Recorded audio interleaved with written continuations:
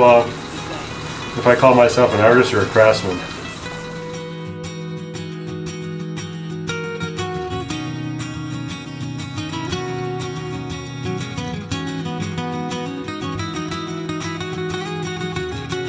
Well, the reason I got started is because I like stained glass.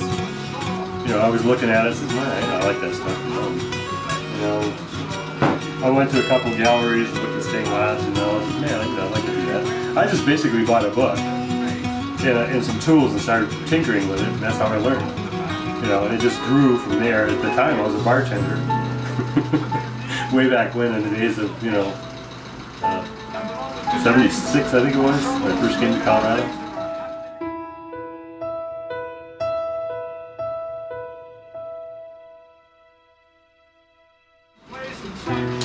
And then I started doing art shows and selling my stuff and just getting experience doing it. And I just grew into business after that. Well, this is the guy that saw me on eBay.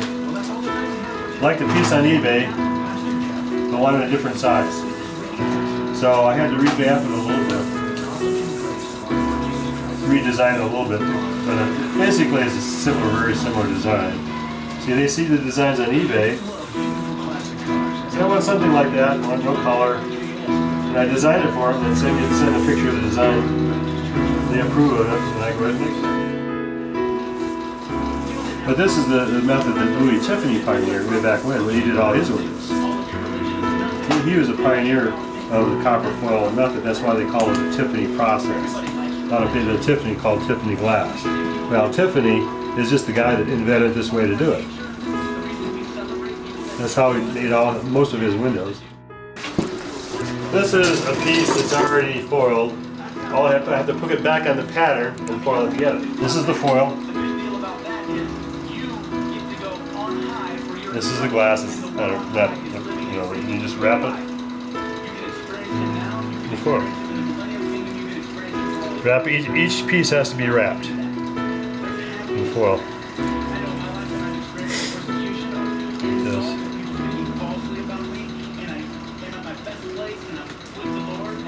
You have to be pretty good at it.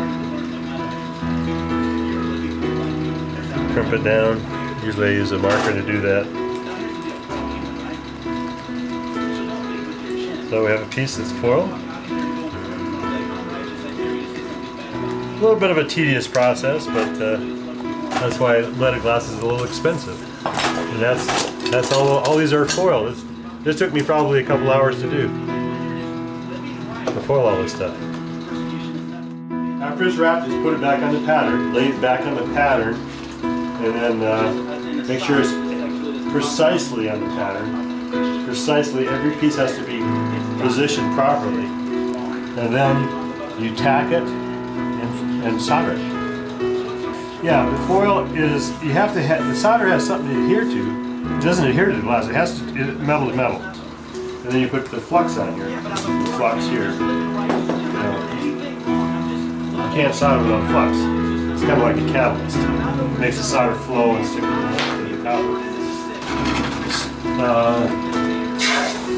Not hot enough, we can use the next one. Just keep on going. And this is a really hot one. And I changed over to this process probably 20, 25 years ago. So long I've been doing this.